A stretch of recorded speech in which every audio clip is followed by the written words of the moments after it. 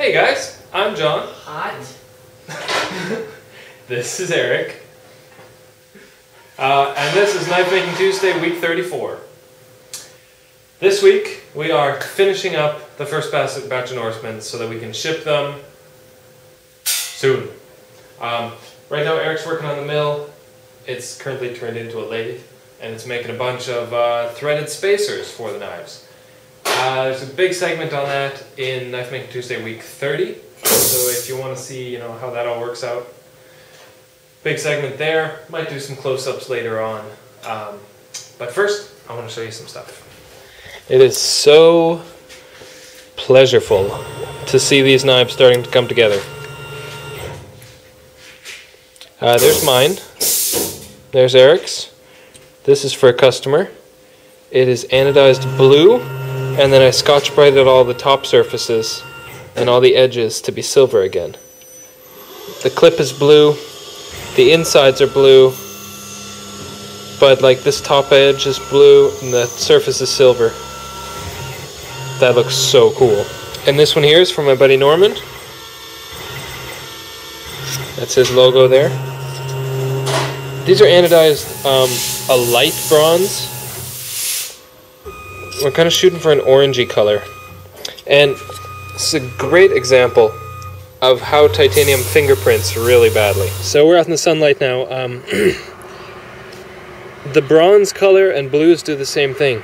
They actually change color when they fingerprint, when your oils and stuff from your fingers get on there. So I think I can see on the little screen here some sections down here that are darker, but right in the middle it's clean.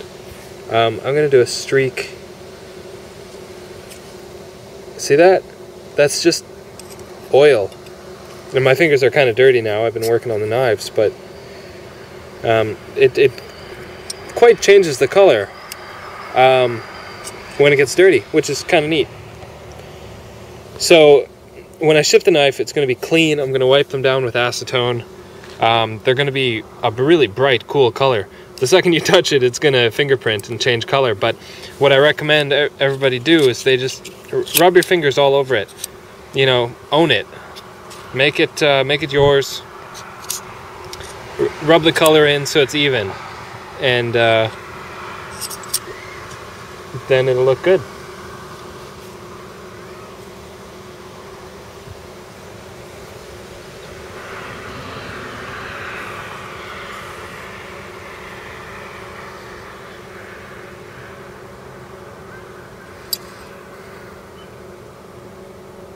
Cool. Love how these are coming together. It's nice starting to see lots of them side by side. So the handles are pretty much done. The clips are done. I got to do more anodizing on some of them. It's just the blades that need work still.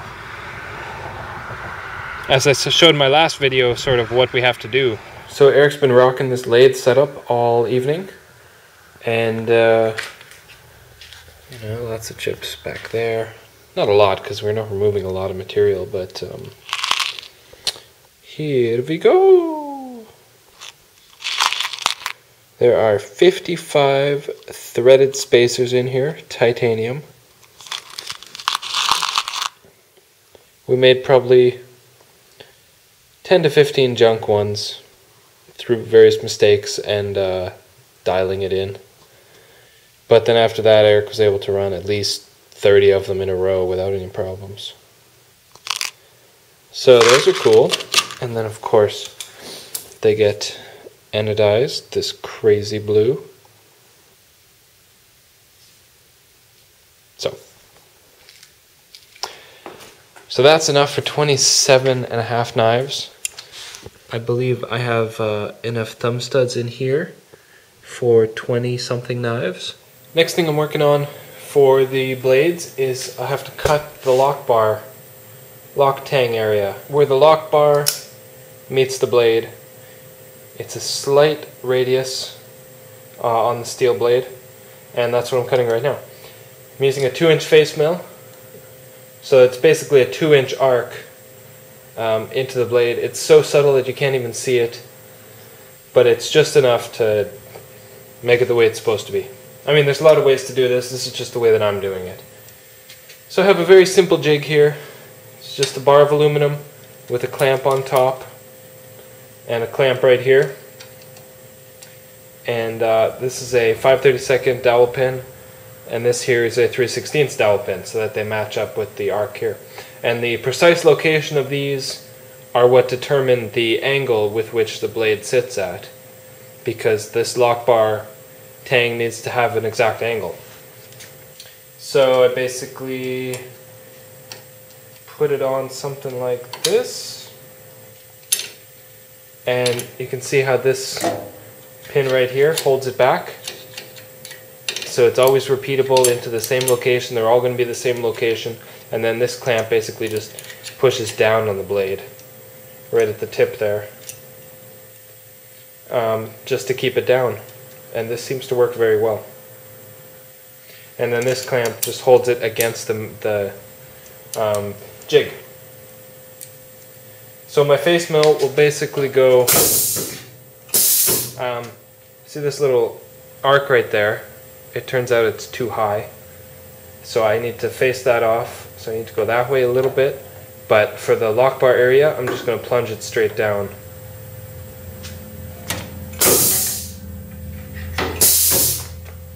And this is an area where test fitting and doing it over and over and over again is very important so that the knife locks up properly. You can't just assume it's going to be right the first time for every knife. So it basically has to be done one by one.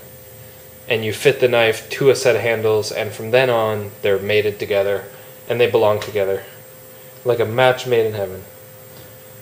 So I'm going to set this up and do a quick run.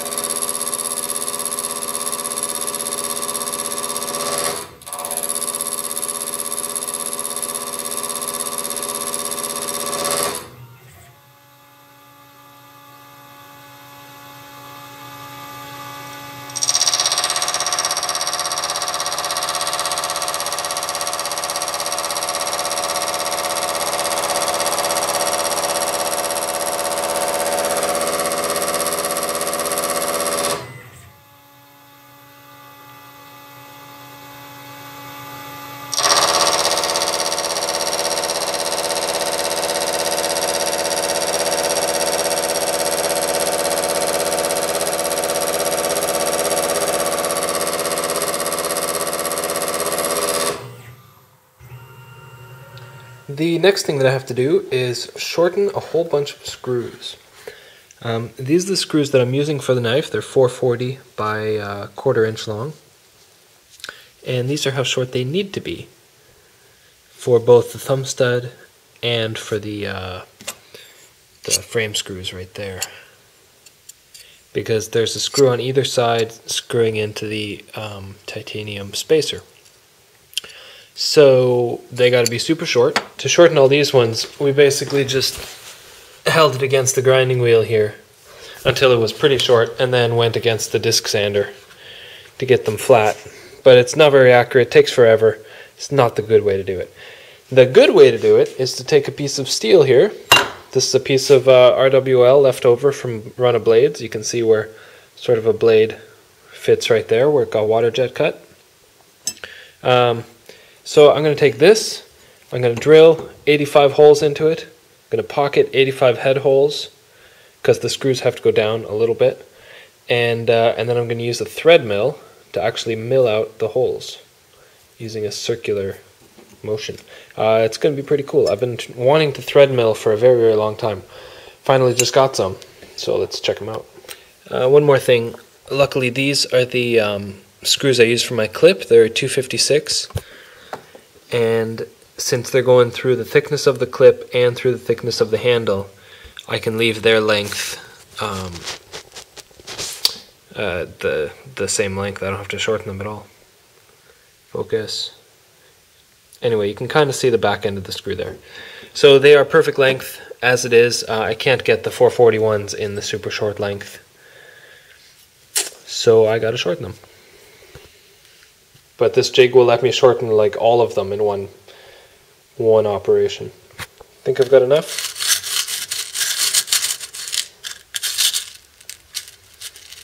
It's nice to have everything all organized.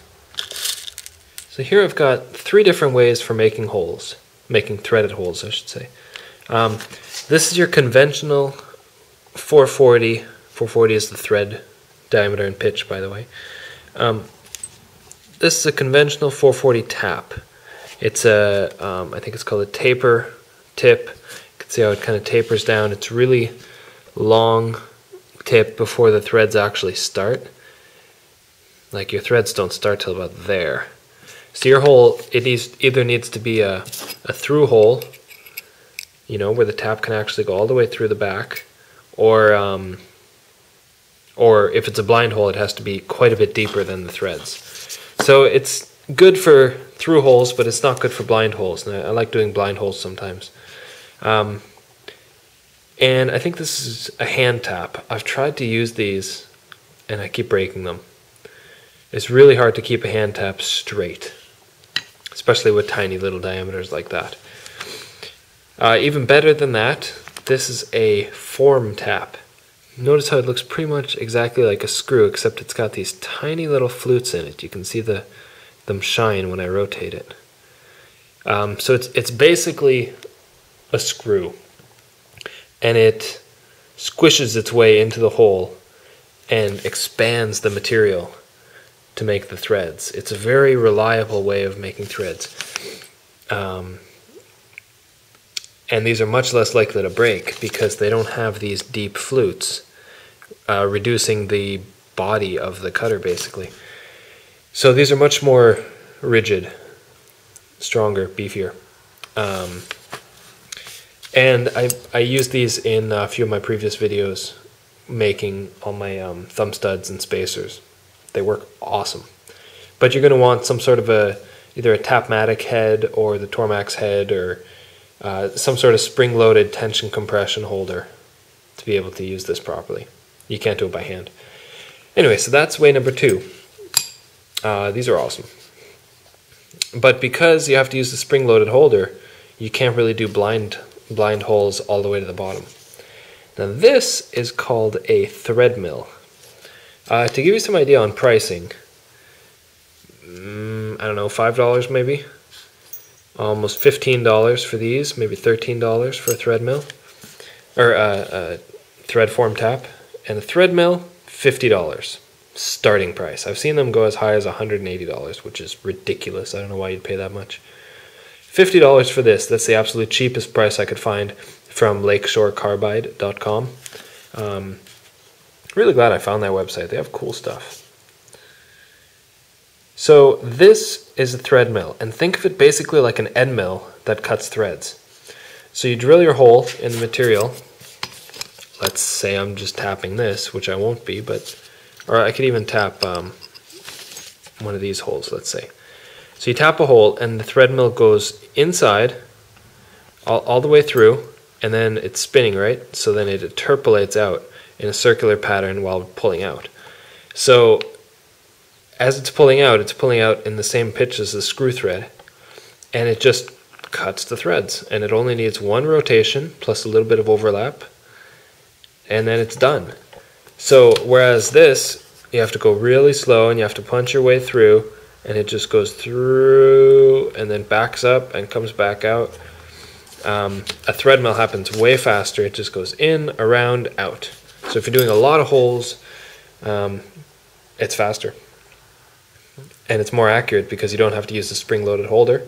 And you can see it's totally square on the end, and there's threads all the way to the bottom. So you can do a completely blind hole right to the bottom. So I'm going to use this. Rant over. But I am terrified of breaking this thing because, for one, it's $50. And I only have the one of them because I didn't want to buy 2. But theoretically, if the code works, if you air test it first, then it should be pretty good. The first step is to accurately spot drill all the holes that I'm going to be doing.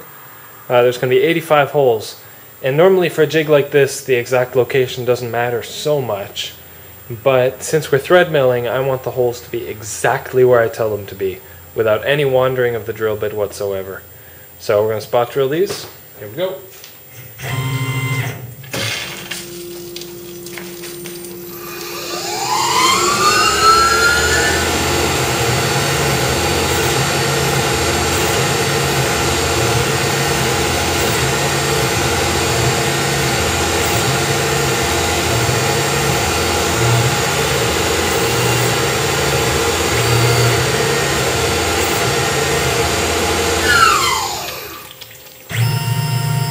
I love this machine. Next up is an itty bitty drill bit. I think it's a 3/32 drill bit.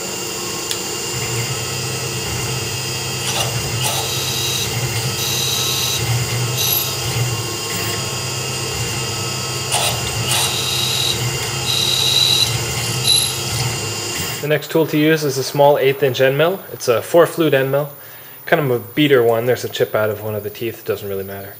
I'm just creating little pockets for the heads of the screws to go into because the screws need to sit a little bit lower than the surface.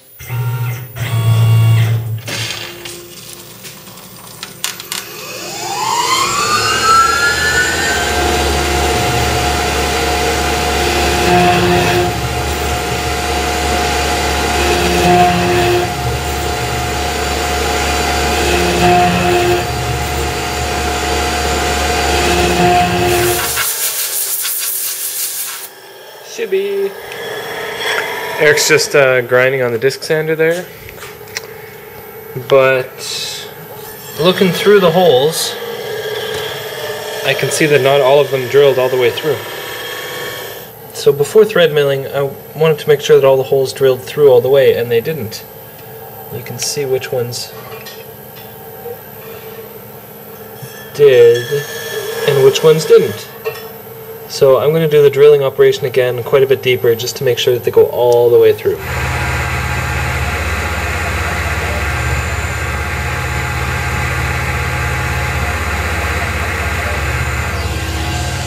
So right now I'm doing my air cutting so I can verify that the code works and that it's not going to explode and break a tool and cost me a lot of money. But it looks like it's working really good, so I think I can trust it.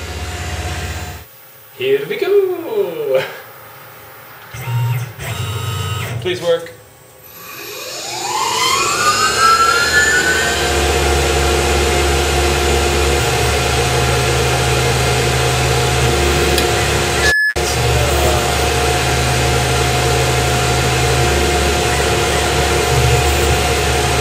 Son of a donkey's uncle. Well, it broke. Don't know why. I probably should have been using coolant, but it should have been able to do it by itself. Lesson learned. Next time buy 3 of them. I don't know why that didn't work, so I'm going to have to tap them normally. So maybe somebody watching can shed some light on why that didn't work. Again, it's a 440 tap. The hole was 3/32, which is about 92 thousandths of an inch. Recommended hole was 86,000, so my hole was actually bigger than it needed to be, which is good. Less force on the cutter. 5,000 RPM, 6 inches per minute. Solid cam generated the code, but it looked like it should work great. And it looks like it cut about 1/4 of the thread and then broke. So I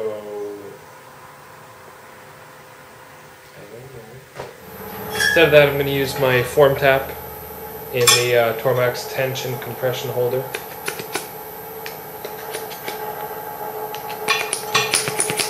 Spring loaded to suck up any slack. So now I got to figure out the code to make this work. Not that difficult, really. And I might have to drill the holes a little bit bigger because form taps like a bigger hole to begin with.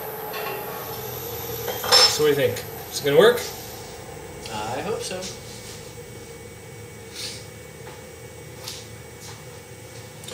Okay, I've got a new code written to use the thread mill. Let us see if it works. I filled in every single hole with cutting lubricant, really thick, goopy stuff. It's like honey, thicker. And that'll keep the tap lubed on every single hole. So, let's try it.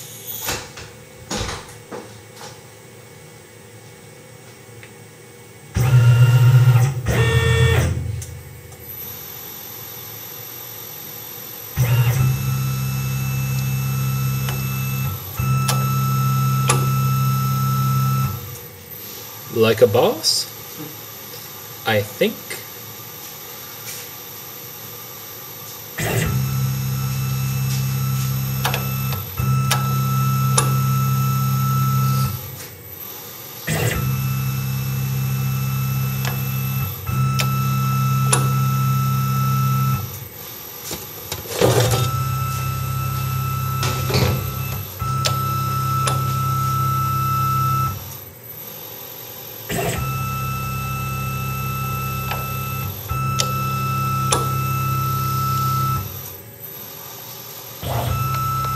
So literally half a second after I turned the camera off, it broke a tap and I wasn't looking and I don't know what happened.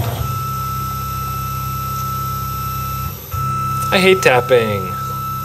So I think I figured out why that form tap snapped in half on the 5th hole. I'm kind of an idiot and I drilled with the wrong hole, the wrong size hole. Form tap needs a bigger hole, as I told you probably twice already. But I picked up my ones, I don't know if you can read the Sharpie there, but it says 440 tap drill, which is for regular tapping, not for form tapping, and I didn't compute properly enough. Anyways, I used a number 41 drill. I should have been using a number 38 drill. It's like 5.5 thousandths of an inch difference, which is nothing, but it's not the right size drill. So I'm going to re-drill all the holes. With 38 drill, the proper size drill, then it should tap beautifully. So one of the cool things that I've figured out about form taps is that when it breaks, you can actually reprofile the tip and use it again. So obviously this is a new one here, and I just had to sand the top of that down on my my grinding wheel, and then sort of chamfer the edge to make it nice and smooth. But since I'm only machining through 1/8 inch stuff, that's still probably about an 1/8 inch just over of thread. Works great. Let's try this again, shall we?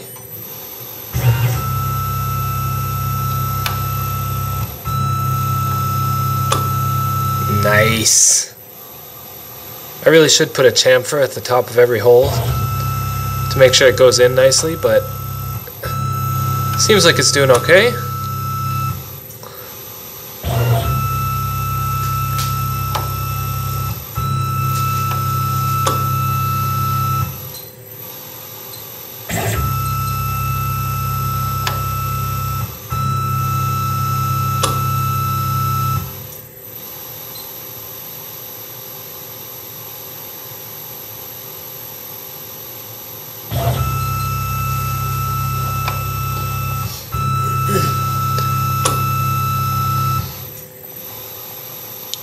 I'm not sure why, but this particular G84 tapping code has like a 5-second delay between each one.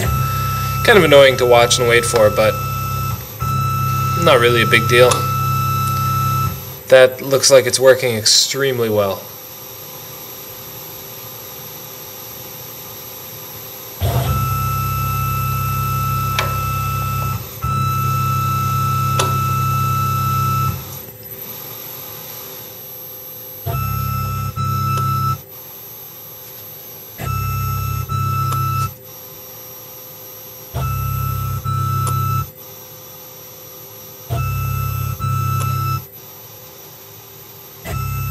So there you have it, that's thread forming. It just shows to go you how important having the exact right settings are. The right size hole, the right feeds and speeds, the right tools. Because, I mean, machinists everywhere use this every day. And they don't break taps every day. You know, there's got to be a way to do it properly every single time. And I'm getting there. I don't know. So while that is tapping, I wanted to show you what Erik's been up to all day. I've got a video coming out. This is my disc sander, so I'm going to go into big detail about how I built that. But basically, it's a disc sander. Piece of sandpaper here. I built it. Everything. And what it does is it turns a blade from... See the surface finish on the flats? How it's really pitted and kind of nasty looking? That's just how the material comes. It's nice and flat, but it's not smooth. So the disc sander basically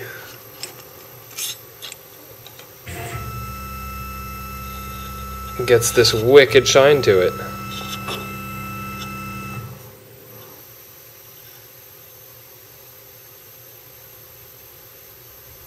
It's currently using 320 grit sandpaper. When it uses 600, it's even shinier.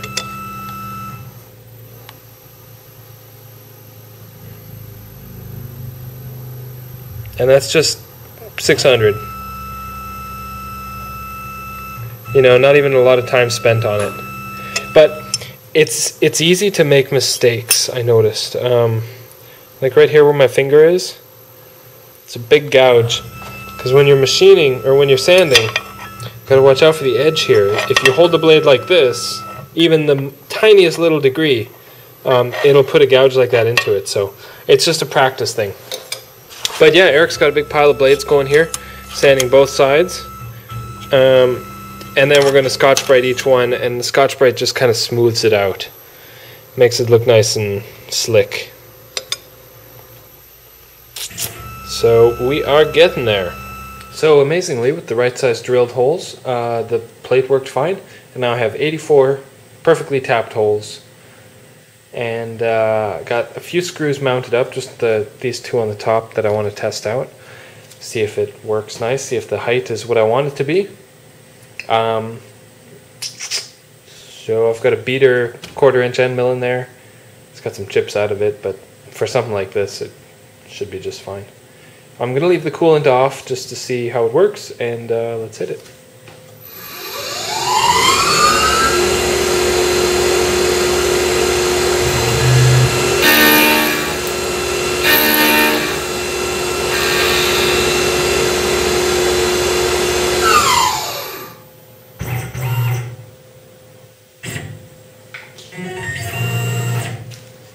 Well, that had absolutely no problem doing that. No problem whatsoever. Let's pull them out, measure the height, and see how they worked. Whew. That took a while to thread in by hand. I don't have a cordless drill yet, so that did take quite a while. But that looks pretty sweet.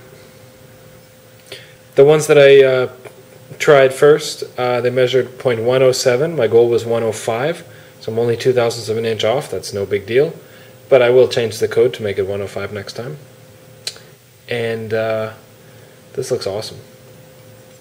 Just kind of goes to show that anything in an organized linear pattern just looks cool.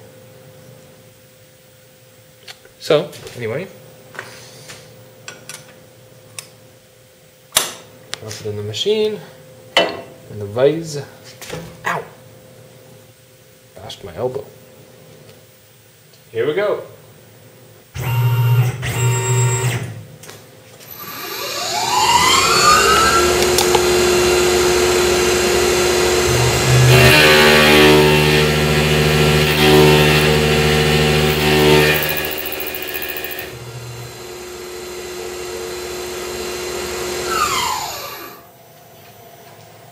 For some reason that went a lot deeper than I wanted it to. Turns out that the screw heads were on one corner were actually resting on top of my parallels here. This spaces it up in the vise. So the plate was basically up and crooked to one side a little bit, and I didn't notice.